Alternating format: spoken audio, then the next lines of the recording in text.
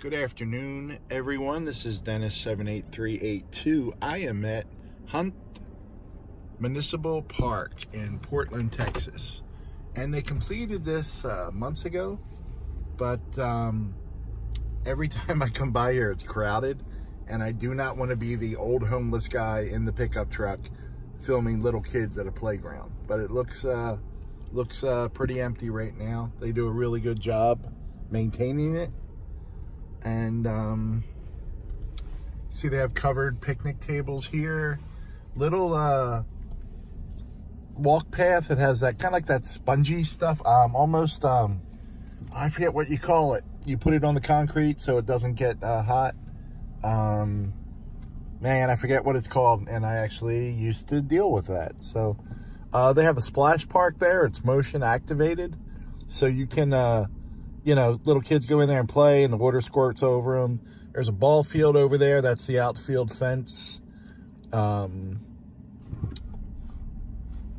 Playground equipment kind of everywhere. Pretty cool. You know, of course, AstroTurf, because you can't have grass nowadays. And I can actually understand the cost of the AstroTurf might outweigh the cost of actually growing and maintaining grass in this area. But nice little playground. It's shaded. Some palm trees, some live oak trees. Looks like the ball field over there has natural grass. I see 1, 2, 3 ball fields. And I think that's for different leagues. And they have cool tournaments here during the week and things like that. Basketball court with a shaded roof on it. Looks like a little concession concession snack stand over there, and another nice ball field.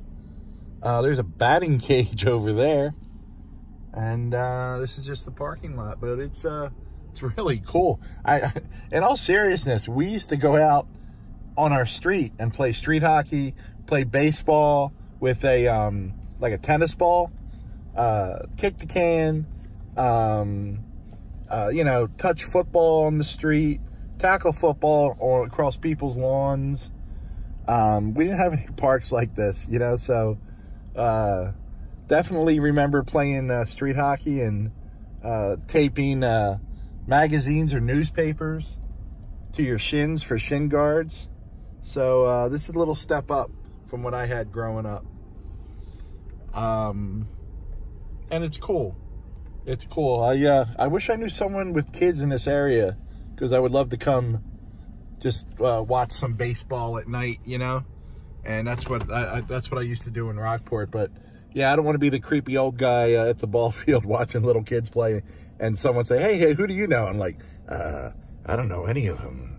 I don't know any of them yet, you know. So that's try to avoid those situations.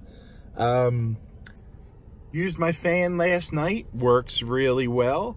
The heat index did not drop below 95 last night. Little toasty.